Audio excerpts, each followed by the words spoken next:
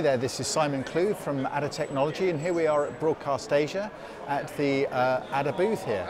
And what we've got set up is the AdaLink Infinity system. So behind, hidden away that you can't see, we have some AdaLink Infinity transmitters that are attached to some computers, high-powered computers that have got a DVI and USB connections going into them.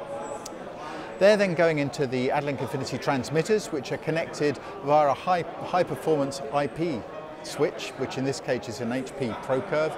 Actually, it's a fairly regular HP ProCurve Ethernet switch.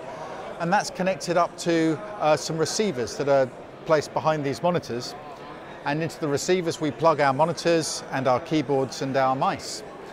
And this enables us to show and demonstrate the sort of video quality and interaction abilities that we have with the AdaLink Infinity. So you can see here that I can very easily sort of stop and start the video, and I'm working in absolute real time.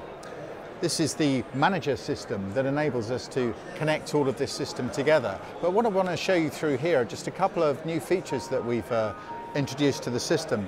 One of which is that now I can bring the menu up using just the mouse key. So I just can bring up the on-screen display here using the mouse.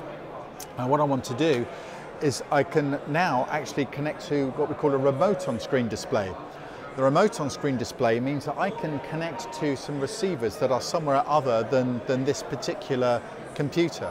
Now in this case, the receiver I'm going to connect to is on the video wall that you can see behind me, or to my left here.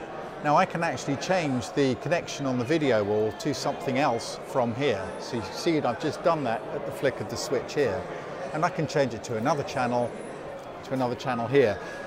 Now there's a couple of things to bear in mind here is that I'm doing this over an IP network. So this video wall could essentially be in another completely different part of the building on the other end of a network.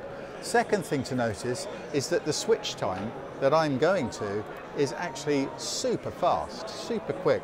We're now talking, we've got the switch time down to absolute milliseconds. Now because we are on an IP network, we have no distance limitation.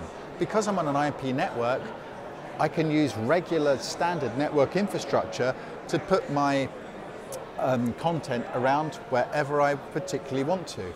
So that's the remote on-screen display part of the demonstration that we have. The other pretty cool thing that we have here are some presets that I can use from hotkeys. So like I was just changing that whole video wall just using the mouse, I've also assigned some hotkeys here. So I can actually just change now the whole system all along here to show the same video out from one transmitter. And then I can pop it back again just using another set of hotkeys, and here we go. I've just changed all of the system again back to its default. So those are the two little things that I just wanted to run you through here at BroadcastAsia. First is the remote on-screen display brought up with my mouse, making life very, very easy to switch and control things from another part of the network. And the other one is hotkey switching using presets, enabling me to affect any number of computer monitors and switches with one just simple key movement. So thanks for stopping by, thanks for looking in.